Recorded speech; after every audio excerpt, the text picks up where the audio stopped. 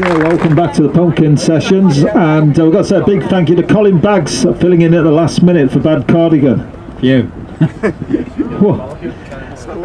And not one guitar, but two guitars. What's all this about? Well, I'm borrowing as a guy, Tom, I'm not sure the name of his company, but he makes guitars based in Evesham.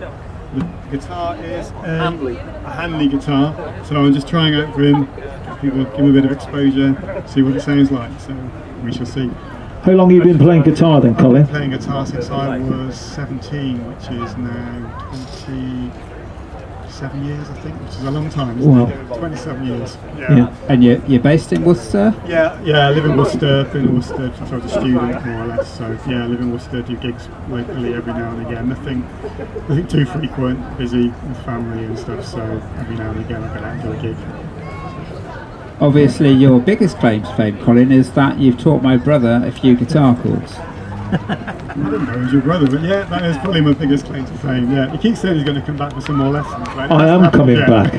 I've failed you so far, but I told you I'd be your worst person ever to teach. You weren't bad, to be honest. I think you're too hard on yourself. Yeah, I think when you're older, you're more critical of yourself, so you just feel bad because you're not there. Yeah.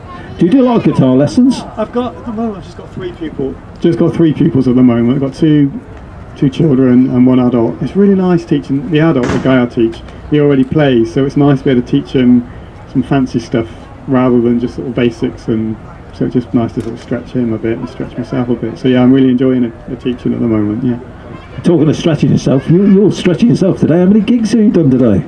This is my second, and then I've got another two this evening, or possibly a third actually now.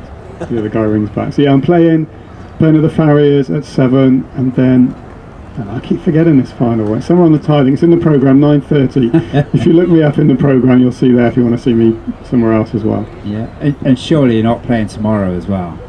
I'm here again tomorrow at 4. He's here at 4 tomorrow once again. So yeah, come and see me again if you like it. I'm sure you will. What about CDs then, Colin? Have you got CDs? You know what, at the moment our computer died a couple of weeks ago, so I have no CDs to sell at the moment. So no, I don't. If you contact me, if you really like it, at some point I'll be able to get you one or two. I've got a live EP out from the music festival in 2010, which is ages ago now, and I've got a little EP, just some stuff I've recorded as well. So there's those two. If you really like me, get in touch with me, have a word with me afterwards, and I can get you a copy, but just not immediately. Yeah, and what about websites and things? How can people get in? I've got a Reverb Nation page which has got most of my stuff up on. Well, that's the best way. That links in with Facebook, I think. So if you Colin Baggs Acoustic Guitarist on Facebook, or just Colin Baggs Reverb Nation. To be honest, if you just put Colin Baggs BAWGS into Google, you'll find my music, or YouTube. Dave's put stuff of mine up on YouTube previously. So yeah, I'm not too hard to find if you Google me. Okay, tell us about a couple of the tunes you're going to do to Bristol this afternoon. You're going to do a full hour, aren't you? Well, Irish, yeah. 3/4. Yeah, probably about 3/4 of an hour. I play my full set. Kentucky Derby, which is a bit of a sort of bluegrassy kind of hoedown thing, which is a nice bit of fun, a bit louder.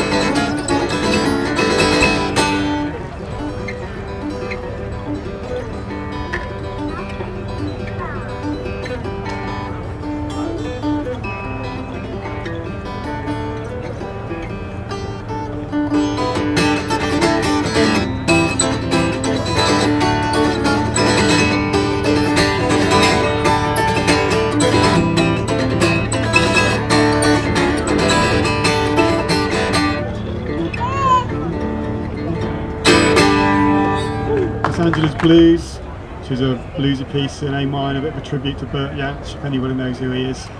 If you don't, he's a guitarist who died years ago.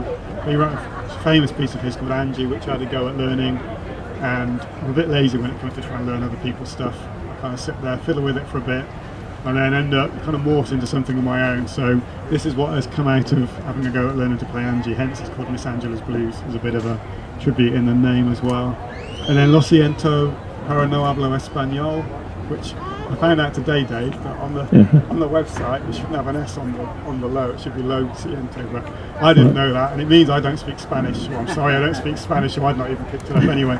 But that's always my kind of end piece. It's a nice fun piece to play, kind of improvise and play around with it, so whenever I play it, it's never the same way twice, but it's just a nice bit of fun to play around with a bit of flamenco-y. It's not really flamenco, but flamenco-esque kind of piece. Okay, right then. We're ready to listen to you. You're going to start with the new guitar, eh? Yeah, so this is Colin.